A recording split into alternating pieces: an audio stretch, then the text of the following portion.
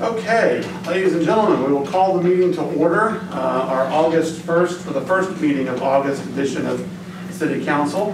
Thanks everybody for joining us, whether it be on the phone, in person, or on TV tomorrow night, since they're not live this evening. So, if you would please, as we go into our moment of silence, City and the county lost Eugene Suter this week.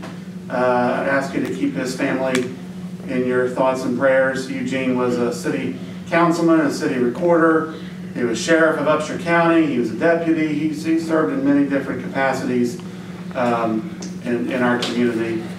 His family is viewing us this evening, and his funeral tomorrow at South Buckhannon Church. And also, one of our city employees here, her husband was involved in a pretty bad car accident up toward Rock Cave tonight and was life-flighted down to Morgantown. So if you would keep the Valence and Garman family in your prayers this evening, they would appreciate that. So let's enter our moment of silence.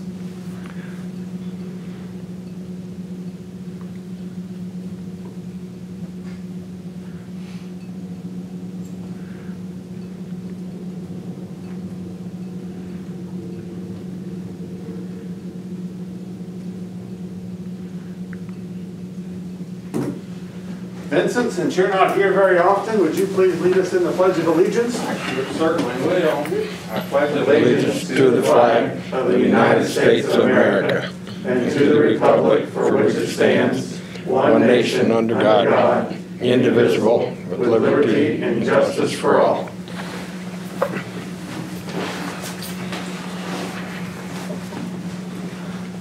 Okay. Council, if you'll look at your agenda, B1, I've spoken to Mr. Wolverton this week and actually this evening as well.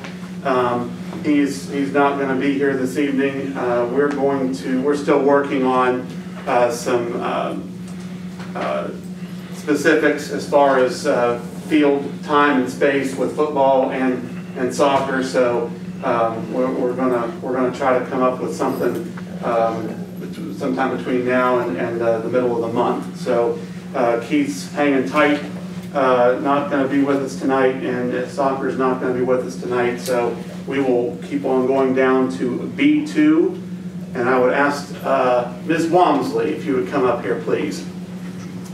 And parents be waiting for a picture. How are you? Good. So this is my first one of these readings, so congratulations. You're my first one of these. Sarah Stankus with the Board of Education tried to get me to do one, and I said, you know, I'm not really the proclamation guy, but so you are special. So this is a marriage proclamation. It's a scholarship, so congratulations. Would you like me to read it, or would you like just to have the photo op? I'll leave you the choice. Okay. Oh, I think you should read it, Mayor. You want me to read it? Oh, yeah. Yes. It's your first one, sure. First one, okay. First committee there. You have to stand up here longer, don't you? Okay. Marriage proclamation. Whereas Elizabeth J. Binky Poundstone served the city of Buckhannon for 37 years, several capacities including the member of the city council, longtime city recorder, treasurer, and mayor. And whereas Mrs. Poundstone died while serving as our city's mayor on September the 7th, 2000, leaving a rich and selfless legacy devoted to public service to our city and further to the youth of our Buckhannon Upshur community. Whereas Mrs. Poundstone's family in 2008 proposed to the city council, and the family funded a scholarship to be established for $500 to be awarded in August of each year, that's now, in memory of Mrs. Poundstone, to a deserving student seeking to attend college whose parent or other guardian or family member is or has been an employee with the city of Buckhannon, or which employee in their own right is seeking to further their own education through college attendance. Whereas the City Council considered and approved the award of the Poundstone Family Scholarship proposal during its regular convening meeting of July 3rd, 2008, agreeing to the city's participation in the annual scholarship application review and selection process.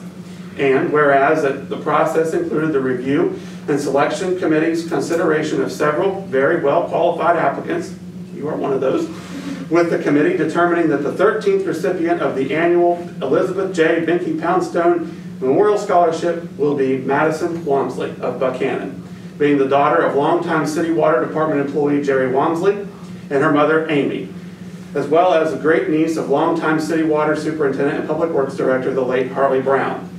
Madison has worked for the last 2 years as a summer employee of our water department. I've seen you out there flagging the traffic. Whereas the Poundstone family and our entire City of Buckhannon family desire to formally recognize Madison Walmsley and wish her the very best of luck as she begins her studies this fall as a freshman, majoring in nursing at West Virginia Wesleyan College, while also serving as a service scholar at the college. Now, therefore, I, Robert Neal Skinner III, Mayor of the City of Buckhannon, pursuant to the power and authority duly vested in me, do hereby proclaim the 13th recipient of the annual Poundstone Memorial Scholarship to be Madison Walmsley. Ms. Walmsley further shall be recognized as the recipient of the prestigious award through the inception of her name and a placard placed in display of the main foyer of Buckhannon City Hall, along with past and future Poundstone Memorial Scholarship recipients. This given under my hand of the seal of authority on this day, August the 6th, 2020. Congratulations. Thank you.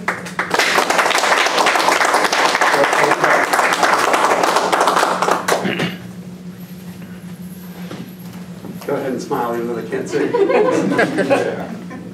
All in the eyes, all in the eyes. How about the parents? Parents, yes.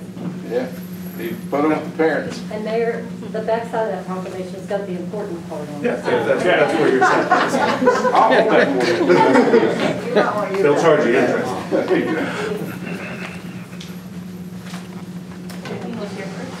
When do you start school?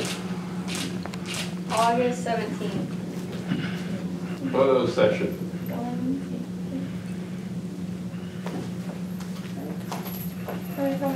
You go right ahead.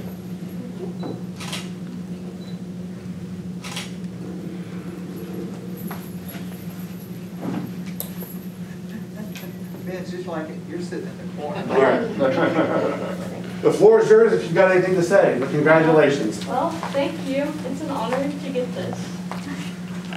We're very proud of you. Thank you. Thank you. Good luck to you. Thank you. All right. First one's always the hardest one. That's right. Well, they didn't have to see me. They didn't have to see my lips move. So. Okay.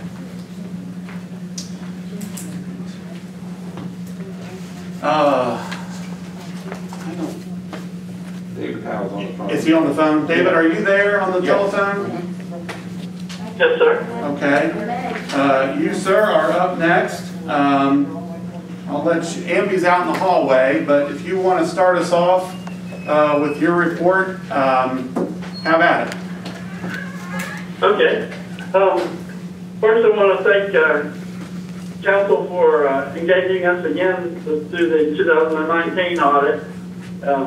We did that and everything was successful. We, especially during this historical period that we are under, it was kind of a challenge, but we all got through it. And we want to thank Amby and their staff for their cooperation and making everything success and getting us what we needed. First, I'd like to say that first want to ask if council members, if everyone in council got a copy of our audit report. Yes. Yes. Okay. I want to remind everybody that we were engaged to provide an opinion as to whether or not your financial statements were materially misstated or not. We were not engaged to detect fraud. There was not a specific objective of our audit. And we were also not engaged to give an opinion on your internal control structure. So we look at very key things on the internal control structure that we use to rely on to form our opinion on the financial statements. So there may be material weaknesses in your internal control system that we did not detect because we weren't looking for all of them. We did not do an in-depth study of internal control. However, I can say that the things that we did see, we had no findings of material weaknesses or anything that we're required to report to you under the governmental auditing standards. Is there any questions so far about that part? I don't believe so. Okay. I also want to point out that it was based on solely our judgment as to what transactions we looked at during an audit. Any audit, not just the ones that we perform. You know, an auditor cannot look at 100% of every transaction that occurs in the city during the fiscal year. So we rely on things like materiality, which is a calculated number that we look at the larger transactions, smaller dollar items, multiple small dollar, large balance items. We will employ testing procedures and do a test of those small dollar items and then kind of extrapolate from our test to the population. So I want you to understand we did not look at every transaction that the city has. For example, you have a pop machine somewhere, we didn't look at where all the money from that pop machine was going and how it was handled. So that kind of puts things into context. Going into our financial report, if you have a copy of it in front of you, I would like to call your attention to page 4, which is our independent auditor's report. And I wanted to once again congratulate the city management and staff that they received an unqualified opinion on the financial statements. We did identify adjustments that needed to be made to the city's books, and they were normally not what we consider to be routine transactions, for example, to accrue the OPEB liability and such, the OPEB liability, which those types of things are kind of very technical, and a lot of entities rely on the auditor to help them record those transactions. We did not find any kind of material errors in like cash receipts, cash disbursements, the day-to-day bread and butter kind of transactions. So we had no adjustments there. So we were able, once we made those adjustments for the OPEB and things, we were able to give an unqualified opinion on your financial statements. So congratulations. Is there any questions on that? If it's okay, I'll skip the numbers. They're pretty much straightforward. You know when the revenues exceed expenses, that's good. When expenses exceed revenues, that's bad. So I won't waste council time unless you have a specific question about it. I will, however, jump on to page 67. And that's where we talk about internal controls. Again, we looked at controls over cash receipts, controls over cash disbursements, and controls over payroll were the three main areas that we test and rely on. And we found no significant deficiencies and no material weaknesses in the internal controls that we looked at. And then on page 68, the first paragraph, compliance and other matters, we have an obligation to test the city's compliance with certain laws, regulations, grant agreements, and contracts that non-compliance with which would be deemed a material item. So things we looked at are making sure the payroll taxes have been paid. It's got a brain block. The payroll taxes are the big one. Look at the billing, make sure that your billings are, that you bill your customers are in accordance with rate tariffs and state law, things like that. And we were proud to inform you that the city had no instances of non-compliance that we were required to report under governmental auditing standards. And I would go farther than that and give you more comfort. We actually did not find any non-compliance in our testing. Is there any questions about that? No, sir. All right. I must be doing a great job. I don't know. Everybody's doing something else. Let's see. I think, Ms. Mayor, that's my report. And if there be any questions, I would be happy to try to field them.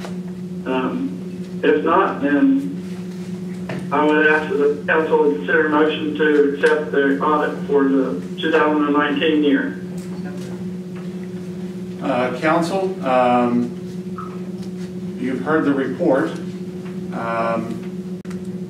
Do you have any questions of Mr. Howe at all? Amby, do you have anything that you want to add to or comment on? No, it was a little different audit this year. We had to exchange a lot of information through mail or email or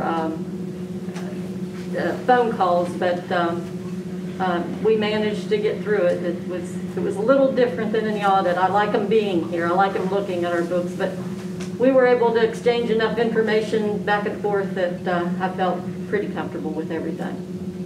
Okay. Everybody okay? All right. Council, you've heard the recommendation. Do we hear a motion to approve? Mary motions. Do we have a second? Second. Second by Mr. Sanders. I'll call for the question. All those in favor, please signify by saying aye. Aye. Those opposed, like sign. Motion is carried. All right, unanimously, I should add. Thank you, Mr. Howe.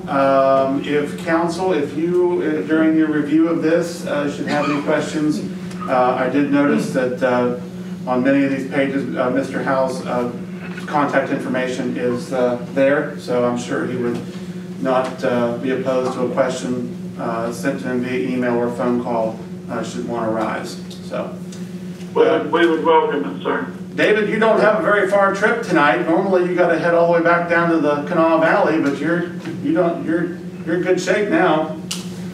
I'm there, all right. I got like 3-minute drive to my house. We'll be safe. Thank you very much. Thank you very much. Thank you. Thank you, everyone. Okay. Mayor, this is Callie. Before you move forward with the agenda, I just wanted to let you know that both City Attorney Thomas O'Neill and Dr. Timothy Reese have joined us. Okay. All right. Thank you. Okay. Next on the agenda, we do have a gentleman here who's requested to address the council, Mr. Lynn Gibbs. You have the floor, sir. Thank you. Just to briefly kind of let you know who I am, my name is Lynn Gibbs. I don't live in Buckhannon. I don't even live in Upshur County. I live on the Buckhannon River Road. My uncles helped Sparky Harsh, Smokey Harsh build dogs apart. So I've been around Buckhannon for a long time. And the only reason I'm here is Mr. Smith called me back. And I just have over across from your youth center, you have the church with these tarps that are hanging there. So I only have a preliminary drawing. I have a really nice one I left at the house, but I think with the city, and they have an in-house welder and things like that, if there's some kind of way that you could just make it so aesthetically it goes with the building. I mean, it'd be an empty canvas, you guys can make all those choices, but the city has spent so much money beautifying downtown before it even became mayor, just for the longest time. People, my dad's in dialysis. I was telling Mr. Smith on the phone, so I'm in Tuesday, Thursdays, and Saturdays. In the morning, I drop him off, so I see all the stuff that's happened. And people drive around, they're watering flowers. I'm from Philippi. That's not really as progressive as Buckhannon. The downtown area has some flower pots, that's about it.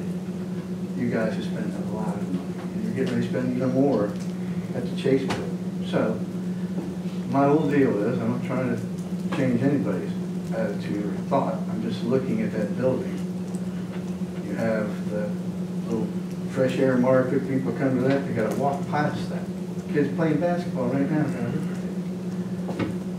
The number one thing that I would say is you have to have safety. I was telling Mr. Smith, just have somebody weld up something, make sure that no kid can get in there. Just do whatever you have to do. And he was kind of explaining to me on the phone that, you know, you can't just come in and do something like that, but I have a couple of attorneys in my life that have told me that even though I don't know what the state of West Virginia's codes for eminent domain are, you can still tell somebody to do something because guess what? You spent a lot of money, time, and effort, and their building is ugly. Fix it. That's it. You should.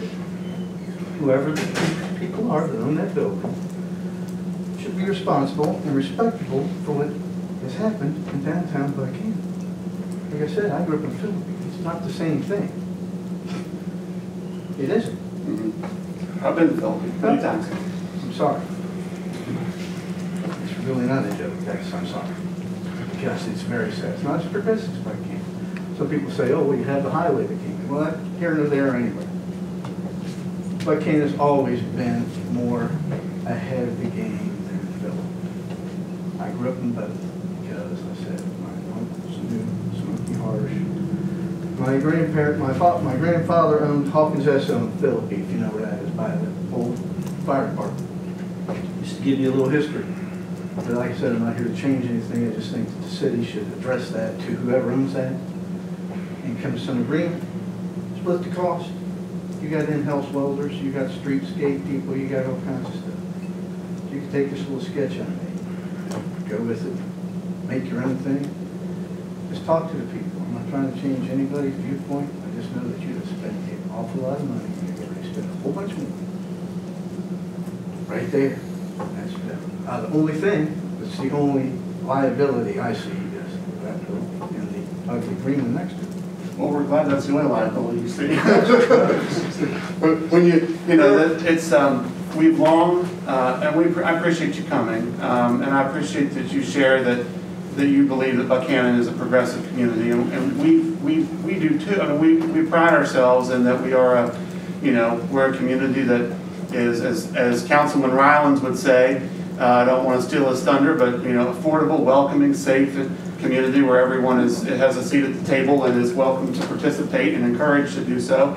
And we've tried to have that mantra over the years. And Rome wasn't built in a day, and we've worked on a lot of things over the years in this community. And we do have some properties and some stubborn property owners here and there, but we've just started to meet actually this past month through housing enforcement. I know that's not technically housing, but talking about properties and how to go about doing it in a way. Well, we don't. Except you're not tearing them down. Right.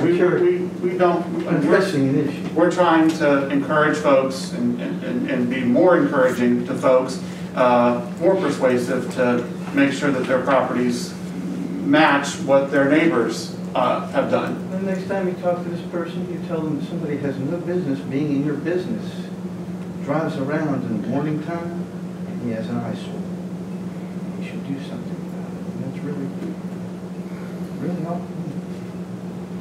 Yeah.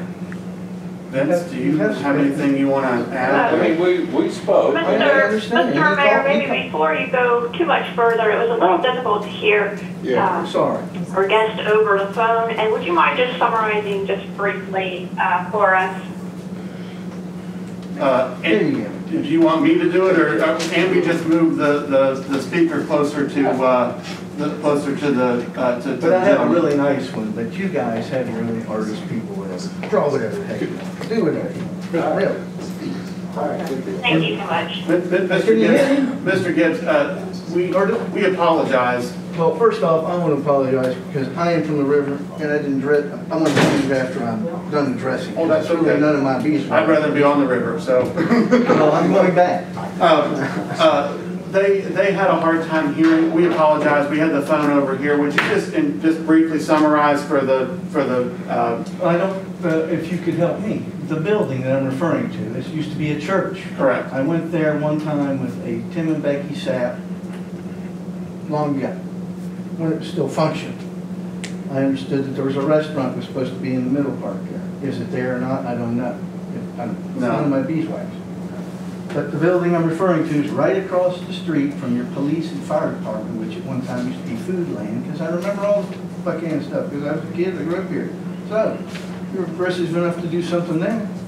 That could have just been an empty building, like Philippi. So once again, if I could address that just for a second. If I go to city council in Philippi, most people aren't paying a bit of attention to what a citizen is saying. You know, I live in Barber County, so enough said there. Here, not so much. So the building is ugly. It is also a liability. It has to be. I walked this evening before I came here. I parked behind it and I walked through with a little pipe thing in the alley. It's just disaster. Some kid could get hurt. Anything could happen. Some bum or vagrant could jump at it. Anything. It just shouldn't be that way. So I guess if you didn't hear me before, these folks can tell you later on, but you should just address the issue. I know that your attorney is there on the phone and you have issues with that also, but as I said, I have a local attorney, Mr. George Triplett Sr. He doesn't practice anymore. He's a friend of mine, a personal friend of mine. And I have a big-time attorney down in Charleston, and both of them have told me that even if West Virginia does not have eminent domain, I'm well aware of what powers cities or counties can do. And I'm not telling you all to tell this person, hey, just cooperate with them and tell them that, like I said, some guy that has no business even being here, saw how ugly that is, and you have invested a lot of money, get ready to put a whole bunch more right across the street. That's all. Okay. And like I said, I'm not trying to make anybody mad or that person, anybody here. That's not my intention. Do you want to address anything, Vince? He was nice enough to call me back, and I wasn't there, so I called him, and then he had to hear my whole thing for like even longer than you've had to hear.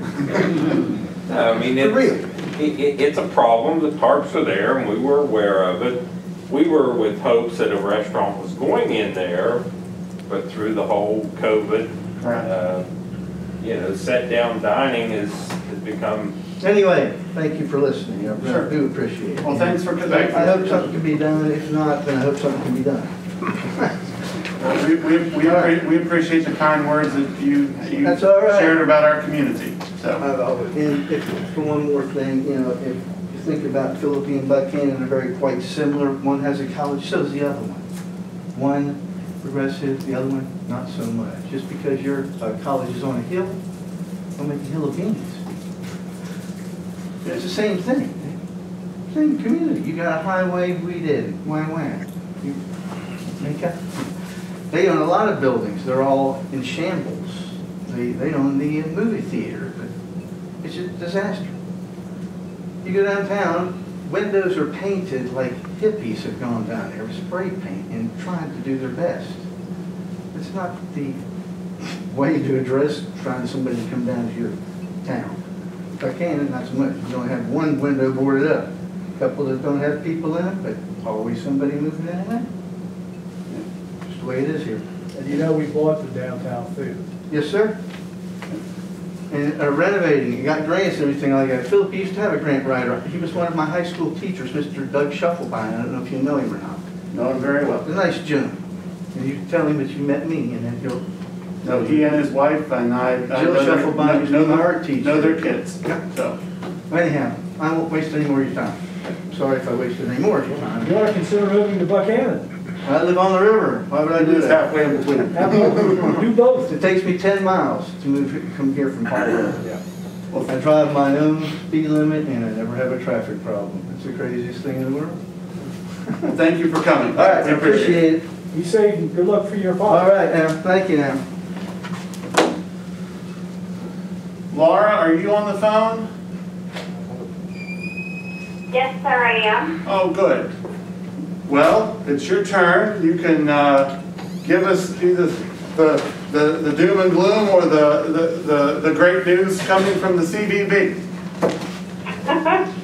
I always promise that I try to make this as quick as possible, and this is really weird to do my annual report from a computer, so I'll try to come back here the next quarter and give a proper report face-to-face in council if that works out.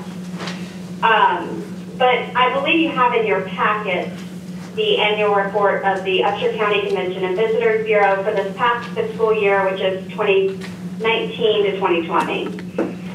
So I will just run through everything. I mean, I'm sure y'all can read it, but I will highlight some things. If you have questions, please jump in at any time. I'm happy to answer anything. So I joked this morning at County Commission, and I said, you know, part of me just wants to say this past year, I just want to forget it happened and just move on to next year.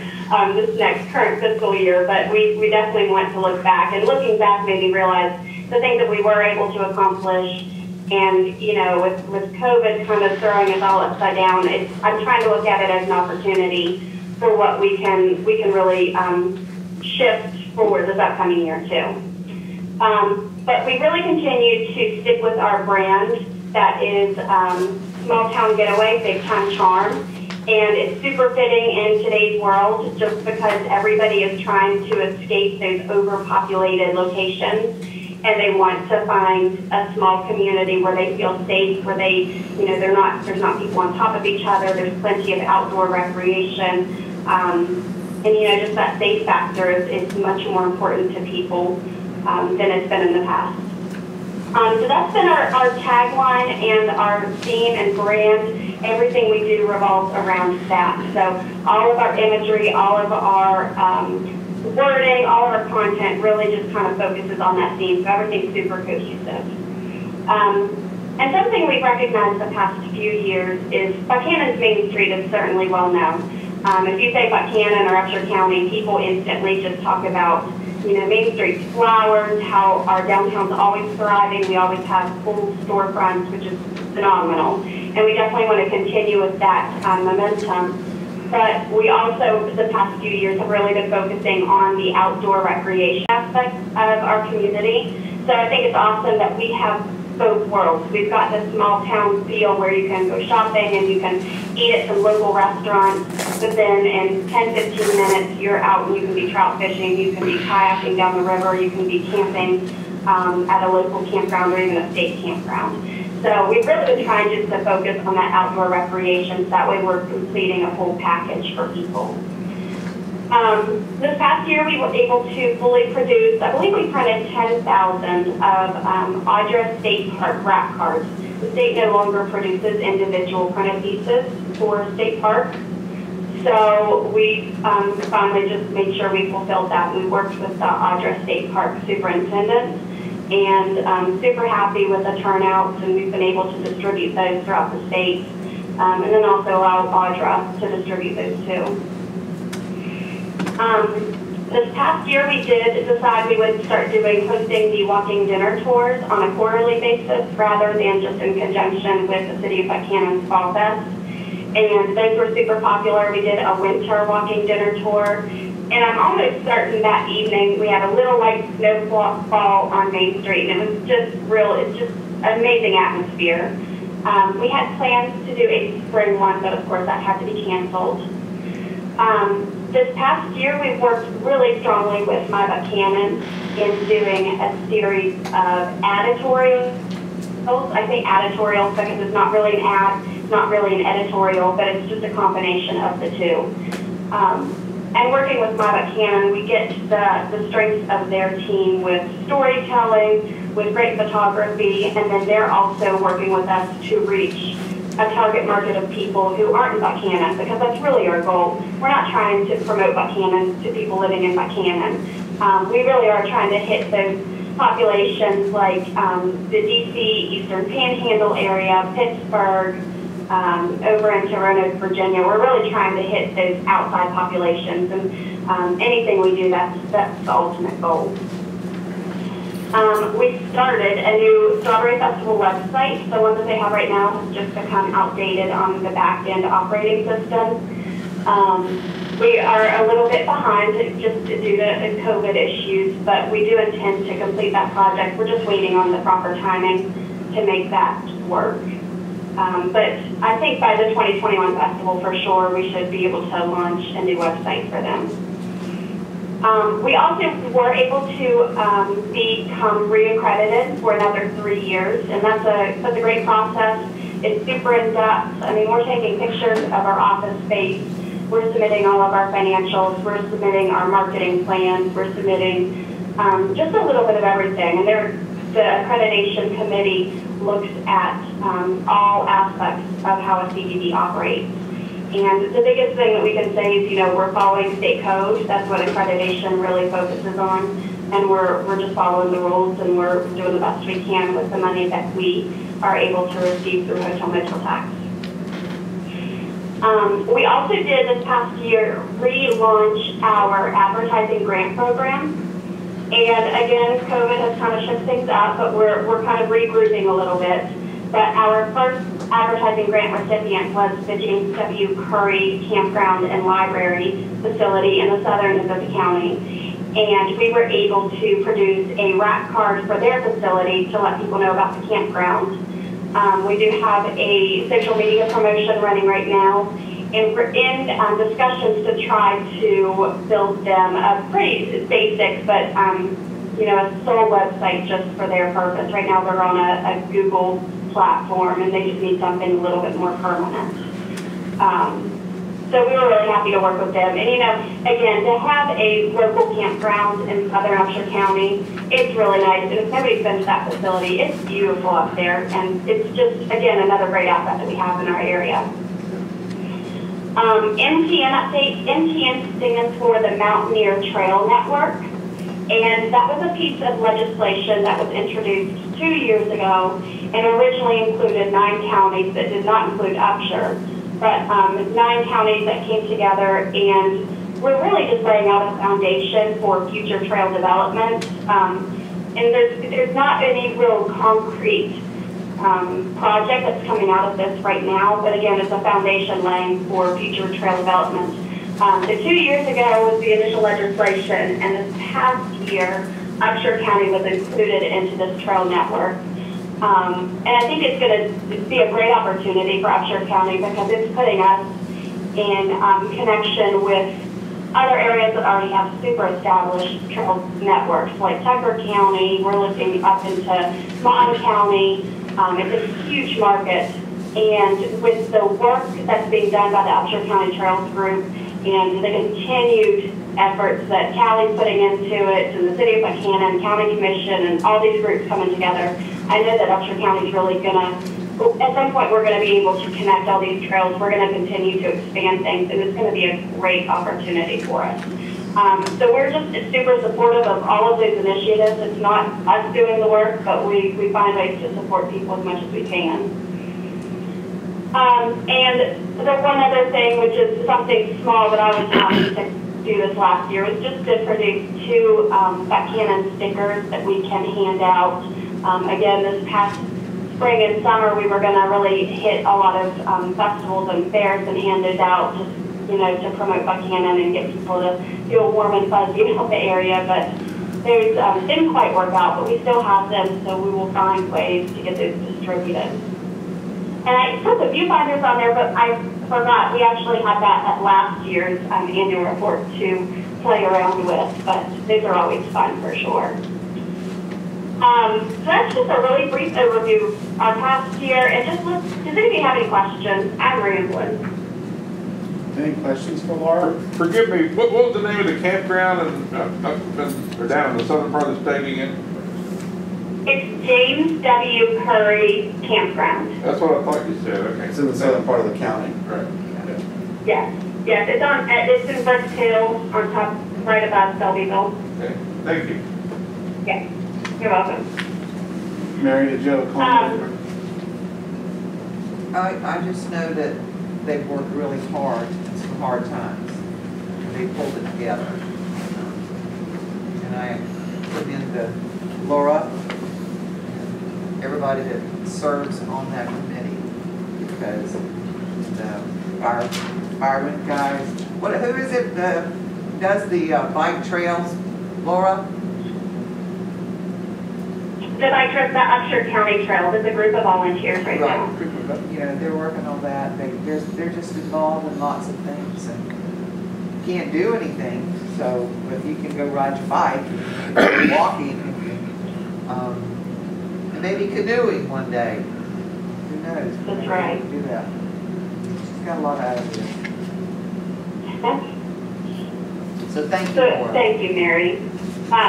The only thing I'll say for this upcoming year is it's going to be drastically different like everybody else, and we're trying to stay as creative and open as possible. So I'm always open for ideas. Sometimes things work, sometimes they don't, but I'm always happy to kind of bat around different things that we could be doing or ways we could be supporting people. So feel free definitely to reach out to me anytime. And, you know, I'm looking again at this year as a way to reevaluate everything we're doing and why we're doing it and how we're doing it from a financial aspect, and then also just to make sure we're being as, you know, as engaged as possible with actual visitors coming to our area. So, you know, we're going to rely a lot on social media and a lot on just our community network of resources, so it'll be a different year for sure.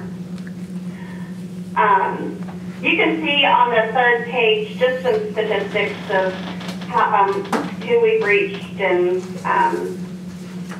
you know, all of our impacts through some of our advertisements. I won't read those off. I think I've covered a lot of it. And for the event center, just to highlight that, I counted on our calendar of events. We had a total of 47 events. And then should COVID have not happened, we would have had probably another 10 or so at the facility. Some of those events were multi-day events. Some of them were during the day, a lot were during weekends. And I always like to point out that we have one full-time staff person dedicated to the event center, and that's Sean Harris.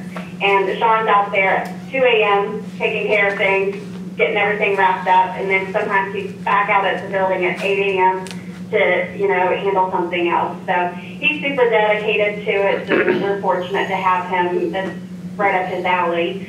But yeah, 47 total events. Our revenue, of course, was drastically lower than what we've seen in the past, but at $22,600. But the event center there's always something different. I feel like sometimes we have some growing pains with it, but vendor results always well worth it for sure. And then you'll see just some photos of things that we've produced in this past year. Some of the Facebook campaigns that we ran, the photography, all kinds of great stuff.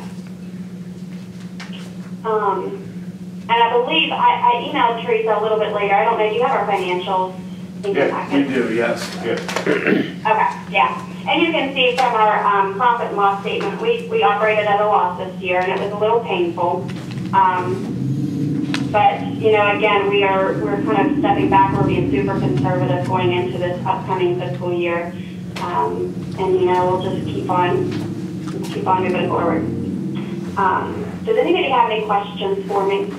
Do you have any figures on the hotel motel usage, how far down we were this year because of COVID? Well, and I will point out, before COVID, we were already low. So I kind of remind myself, even without COVID, we were going to have one of our worst years financially that we've ever seen, and Andy could probably speak to that too. But for the entire fiscal year, I mean, I think hotel motel tax is down nearly by 50%. Maybe not quite 50%, but it's dramatic decrease. That's all on gas. Yeah. Yeah, well, we need to. Yeah, I mean, it's a combination of oil and gas, the lack of travel now for pushing 6 months. Yeah. Yeah, going on gas was short term anyway, but we obviously hopefully we can find ways to put more heads at beds, you know, moving forward after COVID-19. Right. Yeah, you hate to rely on a certain industry, but I mean, it certainly does benefit our community. Anything else for Any Laura? other questions? Well, Laura, we appreciate everything you do to promote our town and our county. You know, and as you said, just because folks here don't see advertising, it's not meant for us. We already live here and we see and hear and know what's in our own backyard, but we need folks outside of a pandemic, of course, to know what we're about in other regions. So the CVB is invaluable to our town and to our county, and you know, anything we can do to help weather the storm with you, please let us know. Thank you very much. And I'll just say, I've been working with Laura a bit more on the project, the bid proposal we're still working on for the band association. And Laura, thank you. You've been super responsive and provided loads of information. So thank you for all of that help. And we'll be back in touch soon with some updates on the proposal. I think it's really been hard for them, okay, because, you know, they didn't get full wages, but they still worked. Right. Okay, and I want to thank them for doing that, okay? Laura, John, both of them, because there's only 2 people there. The others are part-time. Thank you, Mary. You're very welcome, and I enjoy working with you. I'm proud of you. And there was a big thing on TV last Sunday. It wasn't from us, but it was on Channel 12, and it was all of the state parks, just a whole 30-minute segment of that. WBOY 12. Yes. Yeah, and it was great. And Audra was there. Just every place. It was great. I wish we could get that and put it on our website there, Laura. What do you think? Yeah, I'll have to find that. I Yeah. didn't see that piece. Yeah, that was just last weekend. Okay. Yeah, that's cool. All right, Laura, you can go tend to your wild maniacs at home. Oh. All 3 of them. Tell me. I barricaded my door so they can't come in. Tell Johnny I said all 3 of them. So. Very true. Thank you, Laura. Thank you all very much. Thanks, Laura. Thank you. Okay, down to department and board reports. Vincent Smith is with us this evening. He's first up on the list. And I'll make it short and sweet. Just overview, basically what I've been doing since the first of the year. I've written 6 warning tickets and 6 citations.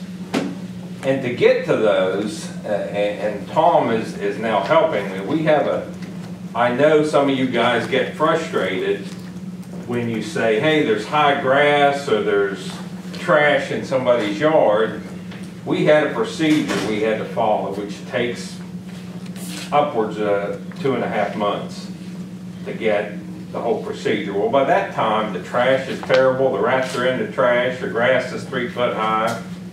So Tom has done some research, and he can chime in any time, but he's done some research and found an avenue that will allow us on special occasions, i.e. grass and trash, something that's, you know, imminent danger to the community.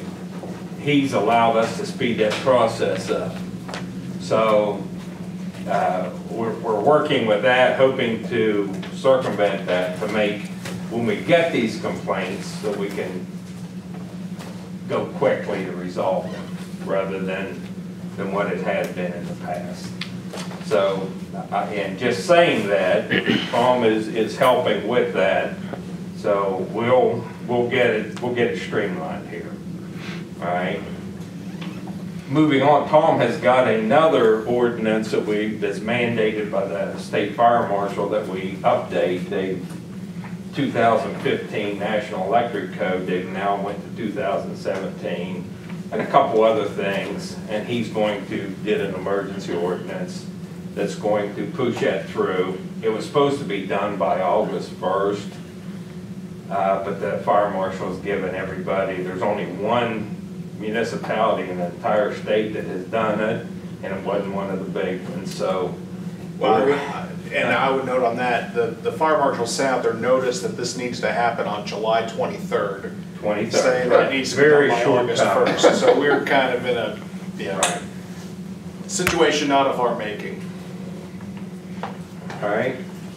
The other thing in that ordinance, 367, we have a vacant building ordinance. And I know some of you that have been on council, we revised that ordinance back in 2015. We kicked it around, we notified people a couple times, and Amby can tell it's a long drawn out process to get them notified, and they want to tell us that yes, it's vacant, but we come in and use it in the summer, or we use it in the winter, or we use it for storage. Well, we're pushing that a little farther. We've identified 57 vacant homes in the city. All right. I'm just giving you guys a heads up to know that you're going to get some phone calls to say, why are we implementing this now? Okay. It's been, we've notified them. We had to go ahead to do it. It's been so hard to track it, and I mean, you would need, and Amby could tell you, you would need a full-time person just to do that. And here, you know, I'm 3 days a week, and Amby will pull, you know, a girl off and do the research.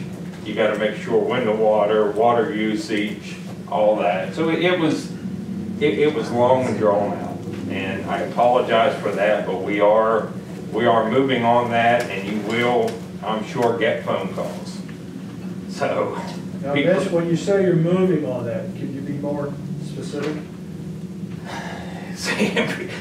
I would say probably within 2 weeks we can send out letters, 2-3 weeks, Yes. I would say. Yes. To send out we've sent out the letters, this will be the Billing. invoice, the billing. All right, so I would say within 2 to 3 weeks we'll have that. What we don't want to do, we check and recheck, we don't want to send one out on an error. We want to make sure every one that we send out is solid. And about 3 years ago, or 4 years ago, we had 149 on the list. We did, good memory. And we- Yes, we did, and we whittled it down, and people, so the ordinance did what it was supposed to do. People said, hey, they're going to start charging me if I don't do something with this property, so I'm going to rent it, or I'm going to sell it, or I'm going to do something, because the fee structure goes from $200 to $1,600 after 5 years, so it would get pretty substantial. So I think it's important that a couple of weeks ago, we had a housing enforcement meeting.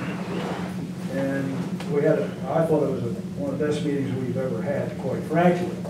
Because one of the frustrations that a lot of people have is we have not had any teeth to some of our letters and citations and so forth. And we were talking about the same properties, in some cases, for over 10 years. And you know, what people are concerned about, the citizens that are residing here, most of them, they see the deterioration in their property values with people not taking care of their properties that are near them. And I think that's something that, you know, the Housing Enforcement Committee needs to be commended for, that you're here this evening. And the council members, we're going to get phone calls. And the main thing I'm concerned about is we all deal with a level playing field. We don't give somebody an extra deal because of who that person is or what the organization is. And, you know, as Mr. Gibbs said, this is a great community in many, many ways. And he sees it 3 times a week. And when things are not taken care of, it becomes a real eyesore. So Vince, I appreciate you coming here this well, and on that same note, Tom has been so gracious to draft us a letter that we've sent out, and address two of these issues for junk and debris on our right-of-ways. Yep. And put them on a very short timeline. And two of those are the 10-year violators that you're referring to. Yep. So I think at the direction of the Housing Enforcement Board, we are proceeding to put some teeth in things. Well, we owe it to the neighbors Yes. in these neighborhoods that diligently, faithfully keep up their properties day in and day out, year in and year out, and it's just not right that one piece of property can pull down an entire neighborhood. It's just not. And, you know, if you show pride in your residents and your next door neighbor does not, it really just, you wonder what you're doing it for, because your property value is adversely affected when your neighbor's property is not, you know, kept up to par. So I'm proud as punch that we're doing this. We need, it's time that we need to make sure that it's a priority that our neighborhoods are kept safe and kept into good order. And in saying that, I will go one step further. Amby and I went last November to the tax sale, and we identified two properties that the city had liens against. Historically, when there's liens on properties, if they get sold at taxes, we lose that lien. We're done. We've lost our money. And we had a good one on Wood Street that we lost several $1,000s on. So, at the direction of council, Amby and I, and it was kind of scary, it was new to us, we had never been to it, but we went and bid on two of the properties that we had liens on. We're hoping to get the blessing of council and do that again this November when they come up. And what that does, these are blighted properties. That puts a control in our hands that 18 months down the road, when they become that, we can do something with them. We can, i.e., tear them down, fix them up, sell them to someone that will fix them up with a remediation plan in place. I think it's a good thing, and I want to thank council for allowing us to do that to protect our interests. Well, you know, Vince, one of the opportunities with the vacant fee structure is that money can be used to help do this whole situation. Yeah, you're absolutely right. That's what it was earmarked for. That was the original intent for the vacant fee. Absolutely. The fees were to go in against blighted properties. You're right. So, are we gonna be presented an ordinance or anything this evening? No, your ordinance is already in place. This is just informational to tell you what we're going to do. Expect phone calls. We're doing finally what we could have done a few years ago, is what you're saying. We are, but we took time to walk through 149 pieces of property. Right. So we've streamlined it. Some of them have been torn down. So, you know, we've narrowed it down. We're down to, like I say, 57 of them now. So we've come a long way. Thanks for remembering that, Dave. I forgot that number. Well, I'm pretty sure that's correct. Yeah. All right, but other than that, we've been working on building permits. As you all know, you see a lot of them hanging in the windows, and if you don't see, give us a call. That's a perfect thing. I drive the city Monday, Wednesday, and Friday. I'm all over it. So if I miss something, hey, there's somebody working, shoot me a text, give me a call. We'll make sure that their permits are in place. Yep. All right. The last thing I have are pools, and you're probably going to get some feedback on that. Over the years, pools, we changed our ordinance here about 2 years ago, I believe. The fence requirement, maybe 3 years ago. Might have been right before Tom came on board, I think. About 2.5 years. Yeah, something. But anyway, we've changed that, and we're trying to get people will call in for a pool adjustment for the water. I go out and check, if it doesn't have a 6-foot fence or a barricade around it, we don't give it to them. Well, now we're getting, hey, that pool's been there for 15 years, 18 years, 22 years, something. Why you getting me now? Well, so we're, you know, they're thinking they should be grandfathered in. We're saying that, hey, get up to today's code. And the purpose of that is if you have a child that could climb over the fence, drown in your pool, that would be a tragic day in our city. So that's what we're trying to prevent. Okay? I wouldn't give individuals very much time at all with pools. Yeah. Isn't that an insurance requirement, Robbie? It depends on the company.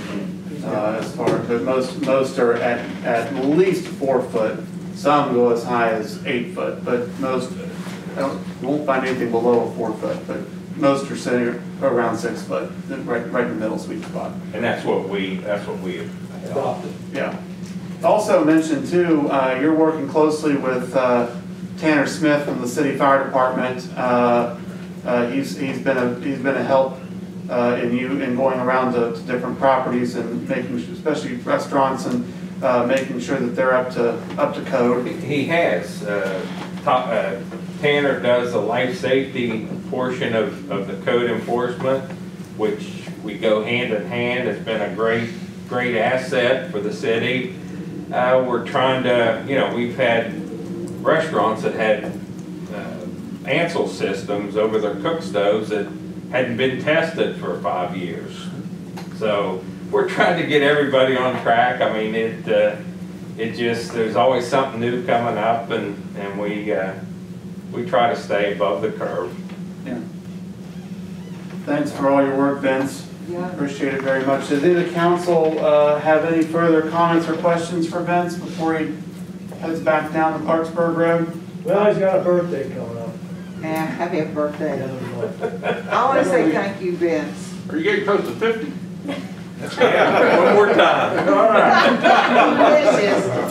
All right, thank you. Don't forget the 24th. Yeah, I got you. We're on. Good work, Joe. Thank you. Thanks, Vince. Thanks, Vince. Be safe. That's the best report out there on the houses in Boise. We had a really good meeting. Kind of had a little bit of a... I had issues. Okay, next up, Callie is joining us on the phone, our information coordinator and grant researcher. Her report is in the packet. Callie, you want to walk us through it? Sure.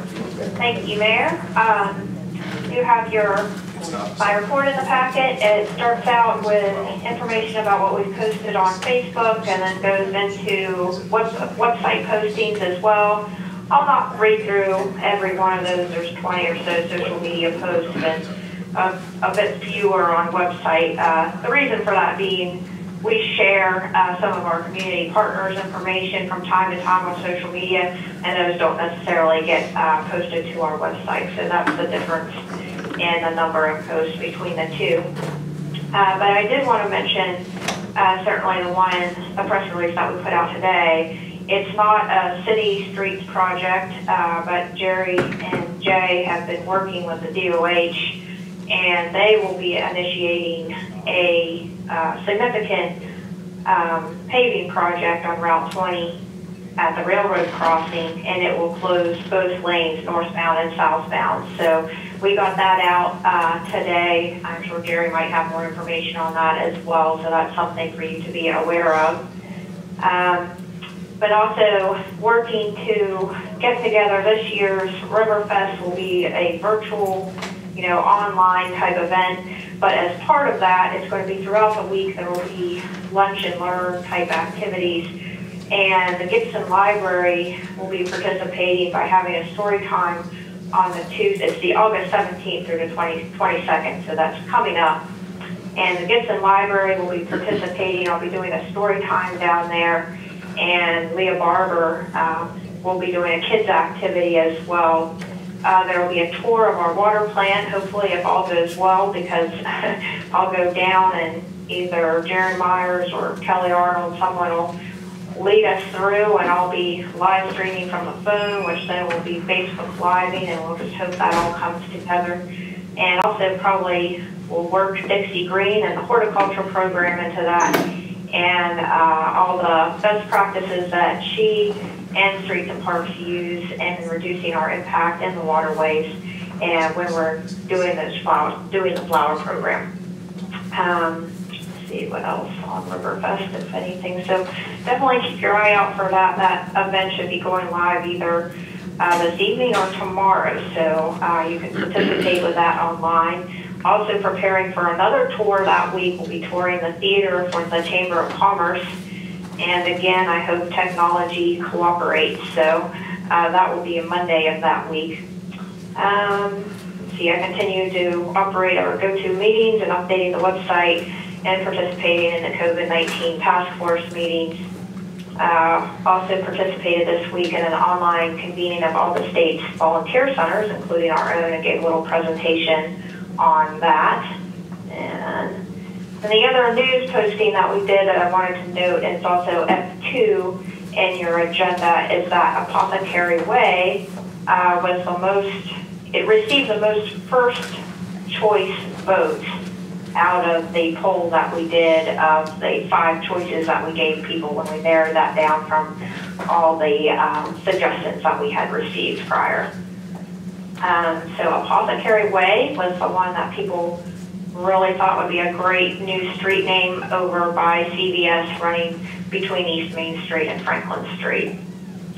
Also, there's a job posting right now on our website and on the Gibson Library's site. They have an opening for a library aide.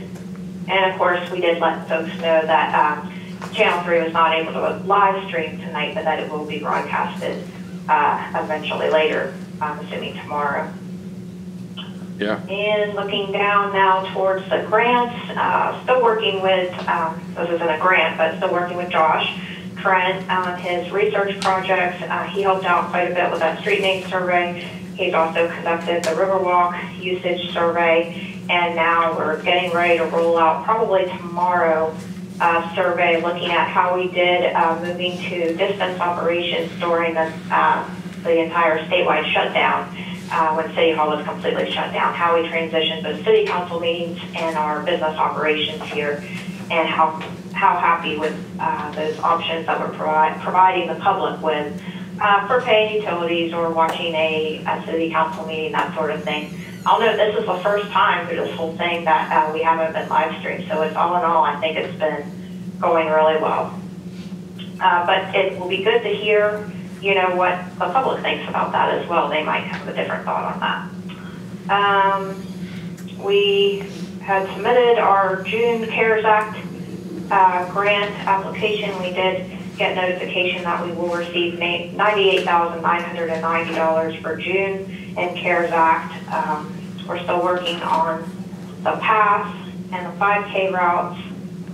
We got our AML grant award, or application, I hope it's an award. I was going to say, you about got me. Submitted, no award at this point. Sorry about that. That was wishful thinking, maybe. We'll keep crossing our fingers on that. And just looking through. I think that's about it. Working with Create Buckhannon to have another image up on our LED screen. So we'll be looking for that soon. And that's all I have, unless you have questions. Callie, could we put a link on our Facebook and maybe our website to? I stumbled across this the other day. West Virginia Living does the best of West Virginia, and there are several Buckhannon landmarks that are nominated. Several of our restaurants, our bed and breakfast, Jack Rigger, is on there as one of the best places to stay. CJ Maggie's, Councilman Rylands, is one of the best restaurants on there. Could we go to their website, maybe put a link for folks can go nominate and vote and support our Buckhannon landmarks that are on there? Yes, absolutely. I had not seen that, so I appreciate you sharing that. We will definitely do that. Good. Appreciate that. And to encourage people through Facebook maybe to vote for their favorite Buckhannon restaurant, retail shop, bed and breakfast, park. Absolutely. We're on there a good bit, which is good. So, anything else for Callie? Thanks for all your work, Callie. Appreciate it. Thank you, Cal. Thank you. I can shoulder. Okay, Mr. Arnold I can hear you better. is ready to give his report.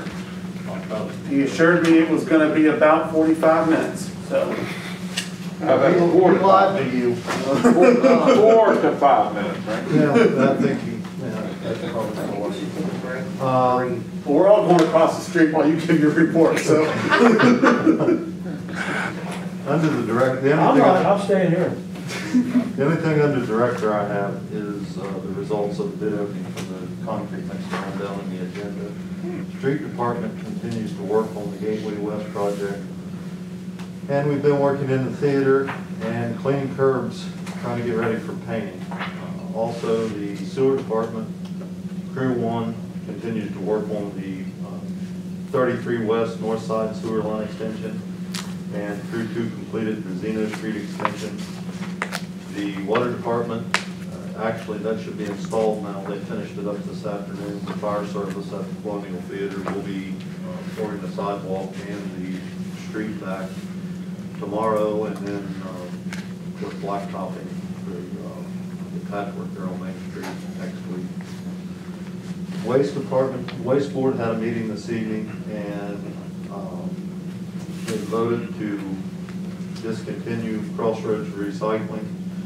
We just had so much contamination issues, trash out there, and we've got folks, if there is a highlight to some of the COVID stuff, we got folks used to bringing most of their stuff out to our facility, which instead of about 70% contamination rate, we can be down about a 10 to 15% contamination rate. So again, that helps us out tremendously. When it's all in trash, we're actually doing recycling like we should be doing.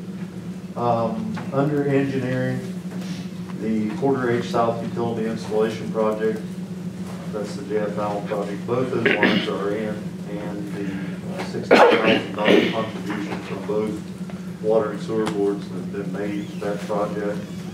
The Elizabeth J. Binky Poundstone Riverwalk Trail Extension number 4, which I know is a long title, but Jay submitted an application which we've gotten word that we were approved for the $50,000 for the engineering planning phase of that project, which takes it from Marion up to Montague Street. And he has submitted an intent to apply for $240,785 and change for the construction money. So that intent to apply has been submitted by Jay, and will, if they approve our intent to apply, we'll come to council for a vote to continue with that. And as Callie mentioned, Route 20 Railroad Crossing, we've talked with DOH and Dano Railroad. They are going to do an upgraded crossing, which is great. And it's going to be we have talked years, literally years, about making a more permanent upgrade to that crossing. This time, they're doing such. You see them doing a lot of the prep work out there right now. So, that being said, and again, you know, the city they were gracious enough to invite us to their meetings, just so they could keep us informed, but we do not have any input in the project or any control over the project whatsoever from the city entity. They will start, and actually it will be shut down August 22nd through the 24th, and they'll have emergency routes for emergency services vehicles, but they will detour all traffic around that during that day, because they actually are pouring concrete, so you're going to have a concrete crossing there as opposed to that blacktop that keeps bagging out and causing the issues. So again, it's going to be a more permanent fix, a little longer inconvenience for folks, but that's a weekend, so hopefully it won't be too bad for everyone. And that's all I have, Mayor, unless there's questions. Any questions for Jerry? How's the progress going on the fire tap pit? The fire's It's completed. okay up at the, I know a lot of people would ask about what was going on in front of the theater. You might explain that just a little bit further? Well, you know, they had to, the water department had to dig down, and they have a 6-inch water main in the street. That's the hole out near the street. And then they had to bring a 4-inch main into the theater building for the fire suppression system. So that's why, and again, they've done a great job because they maintained the curb. So they made it real easy for us to go back in and pour that concrete back because our forms are already set. Good. The curb's there, they maintained that center section and tunneled under. So again, about a 21-foot joint of pipe through the back of the theater, and it was fed all in one piece into the ditch, so there's no joints between the valve on the main line into the theater building itself. The rain actually helped us out a little bit today. We patched the hole that goes into the theater. It rained, the water got in the trench. We noticed after lunch that we had a trickle of water into the basement, so we dug it back out. We resealed the pipe, and then we formed up to pour with our sidewalk. We're going to pour essentially another wall around the pipe to ensure that there's no water infiltration back in the basement, because that wall did stay dry prior to that perforation. So, and also capped off the old copper service line that came into the basement. So feels pretty secure about maintaining the integrity of that wall. Thank you. Yes, sir. Yeah, you do great work up there. Yeah. Jerry, help me remember, we just had waste board. What did they say about the shredding? Shred event? September 12th. When? September 12th. September 12th. I don't know what the time is. It's a Saturday. It's a Saturday. Usually morning. In the Yeah. morning at 9 or something. And so. It's 9 a.m. to noon. 9 a.m. to noon. Uh-huh. Community-wide shred event will still take place at Crossroads, September 12th. Callie says 9 a.m. to noon. There we are. Sponsored by the Upshur County Solid Waste Authority. Yeah. And just to piggyback on the closure of Crossroads, we still, as Jerry said, folks can bring their recyclables to the Mudlick location. And in the city, we do have curbside recycling the first and third Tuesdays of every month. If you live in the city of Buckhannon, you can put your recyclables out on your down by the curb, and our crew will come and pick them up for you. So, or if you miss those dates, you can take it out to Mudlick. So we are not eliminating options for people. We're just trying to protect our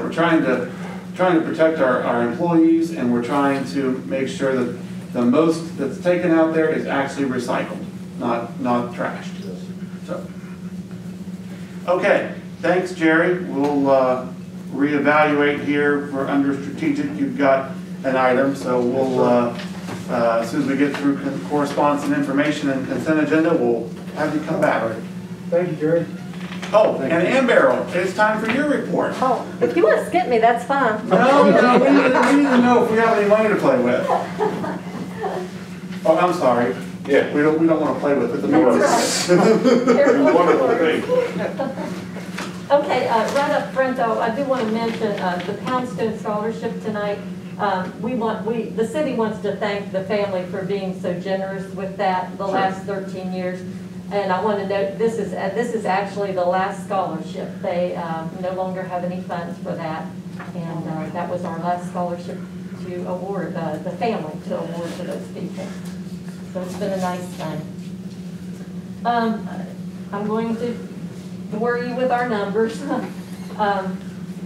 This is the first meeting of the month, so I'll give you the general fund-based sort of numbers. General fund money market and checking, you have at the end of July, end of July, $538,485. The CD is $85,664.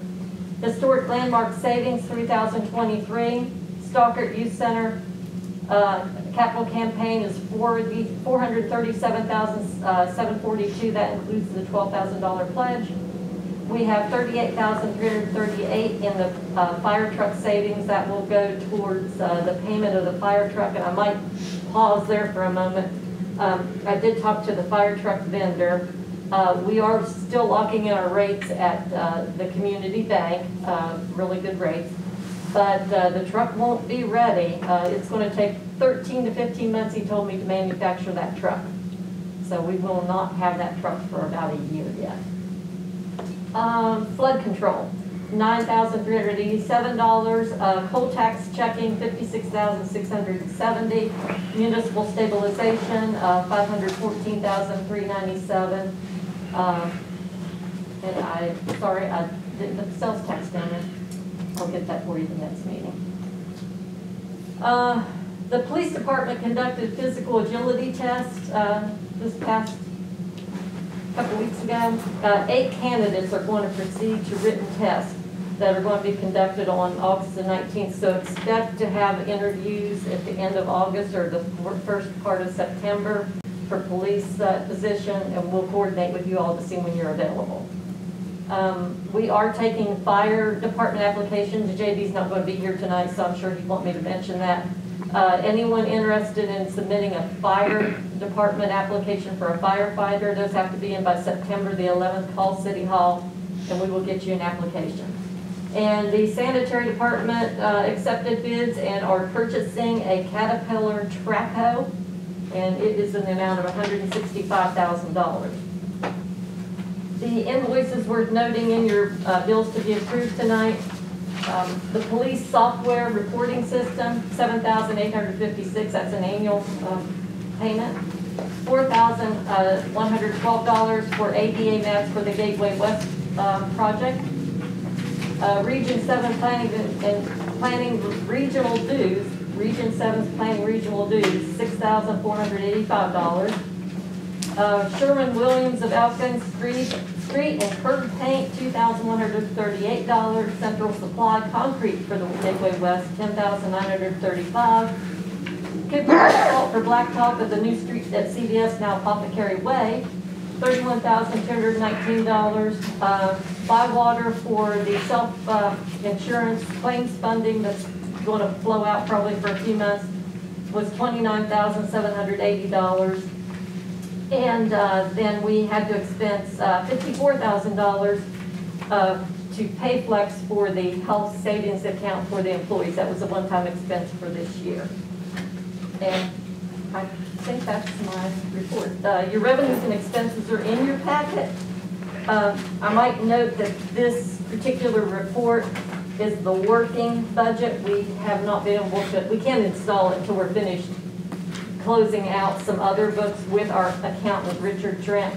So the budget revisions that we've had to do in July are not in here. So they'll be installed when the actual physical budget is installed in the system. Okay. Thanks, Andy.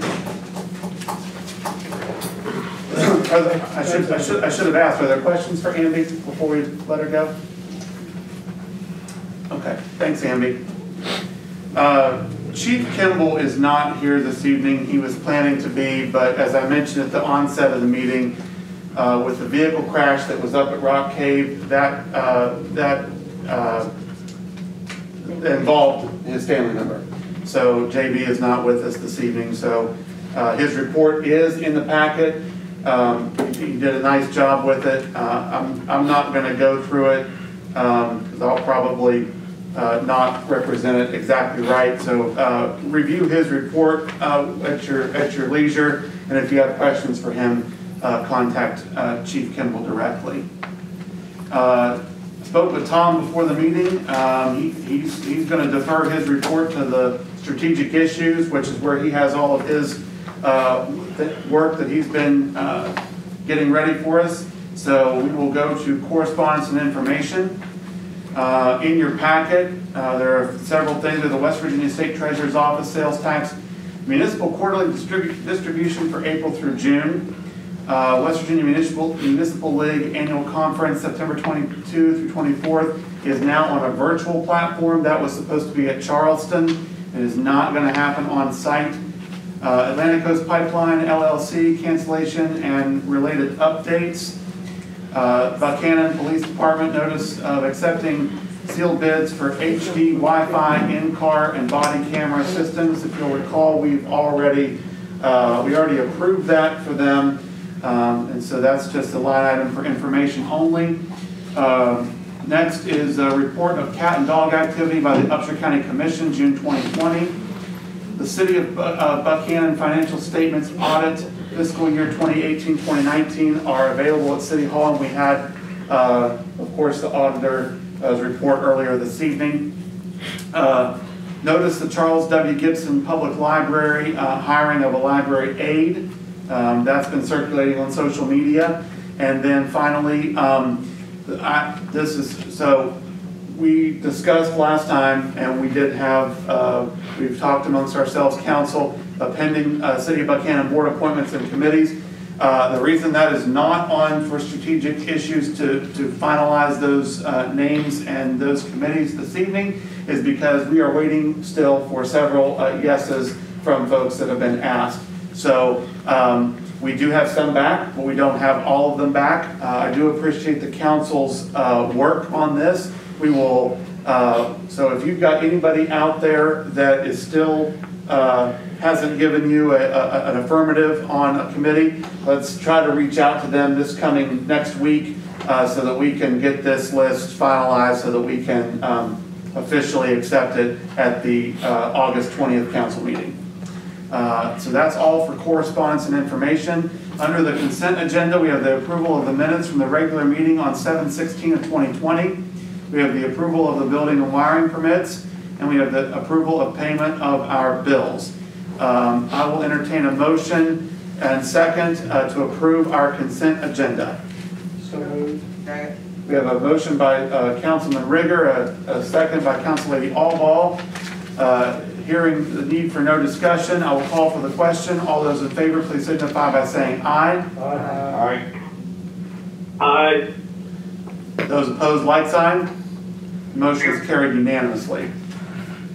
Okay, we're down to strategic issues. F1, I mentioned at the onset of the meeting. We're still working on some details with that, so stay tuned. F2, I voted for Vandalia Way. I thought that would have been nice. So, and I'm sure Callie knows that because that came from my vote. But anyway, we have under F2 the approval of naming the new street over by CBS. Help me, Callie. What is it? Apothecary Way received by far the most first choice votes. We let them rank the choices, 1 through 5, 1 being their top choice, and it by far got the most first choice votes. If it makes you feel better, Vandalia Way got the most second choice votes. Well, good. Well, good, that's what I like that. How'd Copeland do? I think it was second for first place votes. However, it was a distant second. Oh, well, that was me. How many times you vote? Just one. It's in your packet. Vote early, vote often. Yeah. Thank you. And thanks, Callie and Josh Trent for coordinating this community engagement exercise. We appreciate it. We appreciate all that submitted a name as well as those who participated in voting. So, council, if you would like to do so, we can do it right now. We can approve the naming of the new street, Apothecary Way. So moved. Second. We have a motion by Councilman Thomas, a second by Councillady Allball. Is there any further discussion on the motion? Hearing none, we will call for the question. All those in favor signify by saying aye. Aye. Those opposed, like sign. The motion has carried unanimously. Street, yay. Okay. Mr. Arnold, we're back to you. The approval and to accept the bid opening results with the concrete mixer and silo. Yes, sir. We had a bid opening on Monday morning, and we only received one bid. It was from Dominion Equipment Parts LLC, out of Ashland, Virginia. And the concrete, self-loading concrete mixer was $134,000, and the 18-ton horizontal silo was $45,000, which is a total of $179,000 for both pieces of equipment. We had, when we talked about a budget session, I think I had estimated about $150,000 for the mixer and about $25,000 for the silo. So we were almost there. I should have estimated a little higher because about $4,000 off my estimation in the budget session. There is a little bit of site work to do as far as if we go that route with providing three-phase power to that, but under $10,000 worth of site work. What was that again for the? Site work under $10,000. Oh, site work, Yeah. Under 10,000, sir? Yeah, it'll be under $10,000 for site work. Again, we're looking at, after Jack's comment, when we talked about it before, we're actually looking at ways of becoming more mobile with this. And we're devising a plan to be able to maybe move our silo with generators from other departments' power. So if we have an ongoing project in one location, that we're able to take our, essentially our show on the road with our concrete, because that's really the only specialty item would be the actual dry concrete that we will have issues in. Hey Jerry, what was your projected savings, annualized projected savings? Over 5 years, David, there's about $660,000 projected savings based on 5 years, or looking at 5 years out. Yeah. First year, I think, was around $140,000. Andrea, are we going to finance this also? Yes, you built that into the budget financing, so I'm glad you brought that up. So in your motion to approve, I'd like you to also motion for me to seek financing on it as well. I'll make a motion to approve it, Ronnie. And the other part too? Yep. To also authorize financing. Okay, we'll wait till this passes and then we'll. On the motion, I'm sorry. on the motion, just that we include the upgrade with infrastructure, facility, with the three-phase and all that. Or is that already in the budget? That was $10,000. Yeah, we can pull that off our materials and supplies. Is that satisfactory? Okay. So the motion is to accept the bid and Seek financing. The financing. Yeah. And that was made by Thomas and seconded by Mary. Or who was the second? I haven't called for a question. I'm sorry. I'm sorry. If you want to, you can, but I'll ask for a second to Councilman Thomas. Rollins hasn't done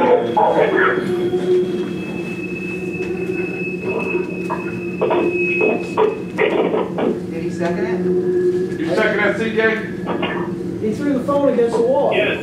Okay, we have a second by Rollins. Okay. Is there any discussion further? I think this is the third meeting we've discussed this, so this is necessary. It's a no-brainer, and as Councilman Thomas pointed out, with Jerry, this is to be a significant savings over the next 5 years. Great investment on the part of our city. So without further ado, And Robbie, I think that should be put on the website. sure. The savings, and I'd like hopefully the papers will put that and highlight that. That's a significant move. You may have to fix Katie a dinner to I can do that. I think both of them. So we will go ahead and call for the question. All those in favor, please signify by saying aye. Aye. I think we're We'll go with it. All those opposed, like sign. Okay, the motion carries unanimously. Thank you, Jerry. Thanks, Jerry. Okay, Mr. O'Neill is up with his report for the final 2 line items on strategic. Hello, Tom. Hello, Mr. Mayor. Hi, Tom. Good to be with you, Hello, David. Ordinance number 446 is it's a housekeeping ordinance related to the actions of the State Fire Marshal in adopting an updated version of the National Electric Code, as Vincent Smith described earlier. Any questions? Okay, I'll read the ordinance by caption and then leave it to you, Mr. Mayor, if that's all right. Sure. Ordinance number 446 of the City of Buckhannon, an ordinance amending prior ordinances of the City of Buckhannon by providing for the adoption of the West Virginia State and Building Code set forth and defined by Title 87, Series 4 of the Code of State Rules as amended and declaring an emergency. I should note that this is, under the charter, this is being characterized as an emergency ordinance because of the deadline set by the Fire Marshal so that this ordinance can take effect as quickly as possible without the usual 30-day waiting period. Are there any questions or comments? This is a matter of formality. It's something we must do.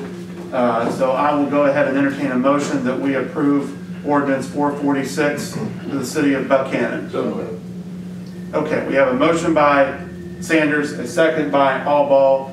I thought CJ did it. No, I heard those two. So, okay, we'll call for the question. All those in favor, please signify by saying aye. Aye. Those opposed, like sign. Motion is carried unanimously. Okay, F5. And ordinance number 447, as Vincent described earlier, I think is going to be, we're going to dispense with that. I think that the objective of that ordinance can be accomplished with a discussion with the municipal court judge. And I think if we can kind of sort things out there, we'll be okay. I agree. Okay. Great. Thanks, Tom. Do we have to sign something?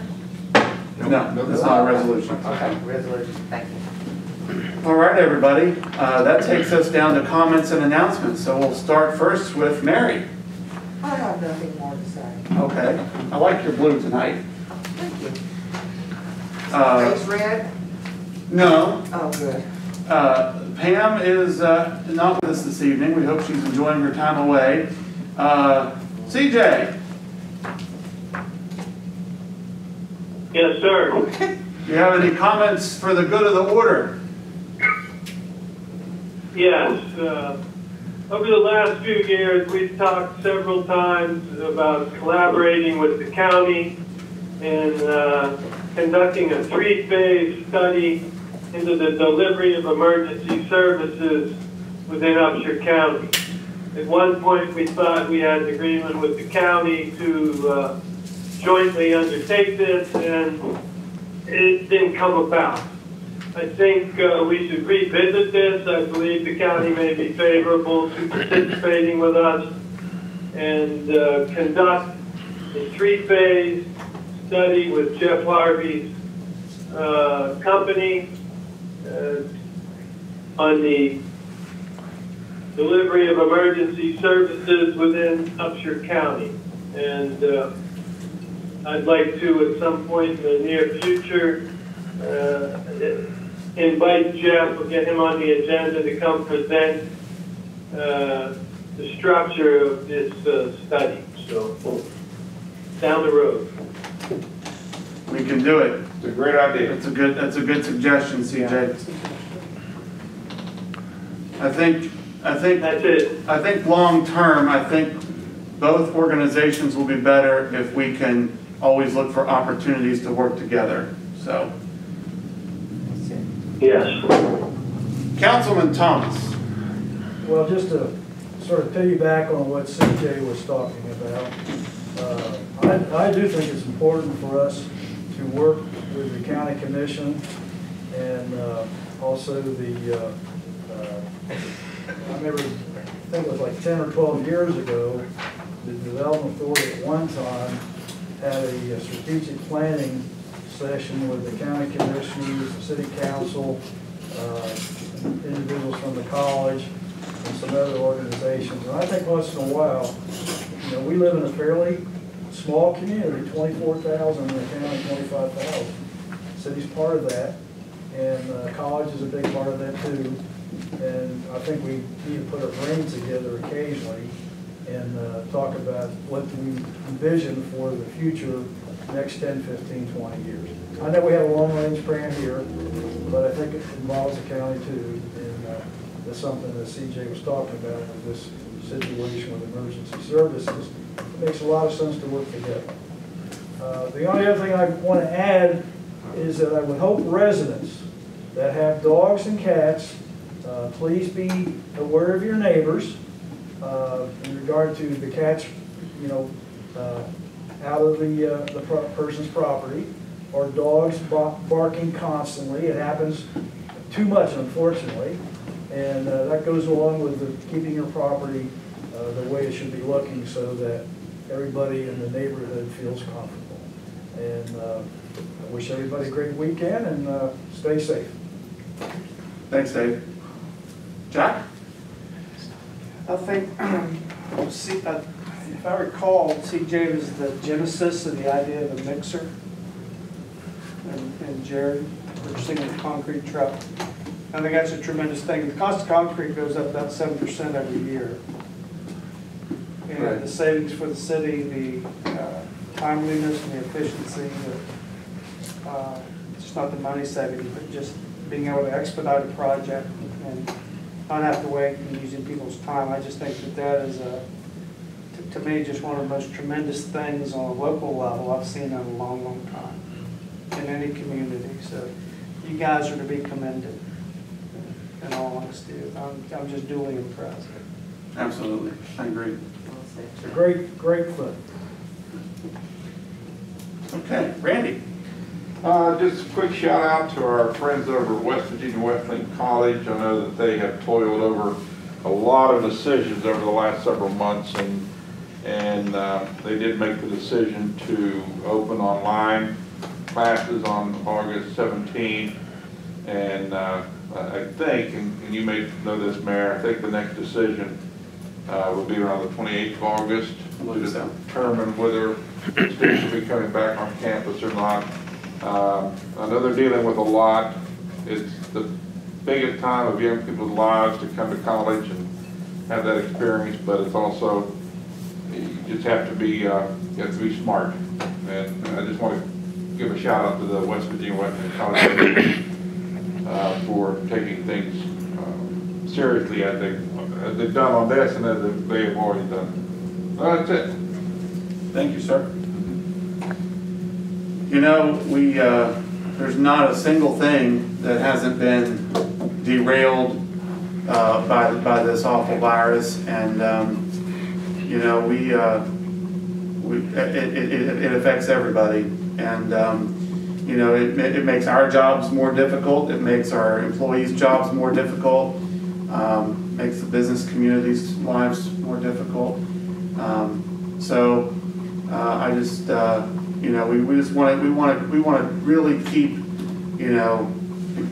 being an encouraging body of our employees and everybody that is a part of making this community so great. Just a nice smile, supportive businesses. We want to make sure we always continue to support our businesses, but thank our city employees that give so much back. These are not easy times to be a part of, and how we make it through it that will be how our community and our society is is looked at and remembered. So I appreciate all of you. I've really enjoyed so far working with all of you. It's been a whirlwind so far. Lots of meetings, lots of jumping in head first, but I appreciate all of you. I appreciate all of our employees, and I appreciate everyone who makes Buckhannon what it is and works hard every single day. So that's all I've got at 8:44. We will consider this meeting officially adjourned. Hi-ho, hi-ho. Have a great weekend.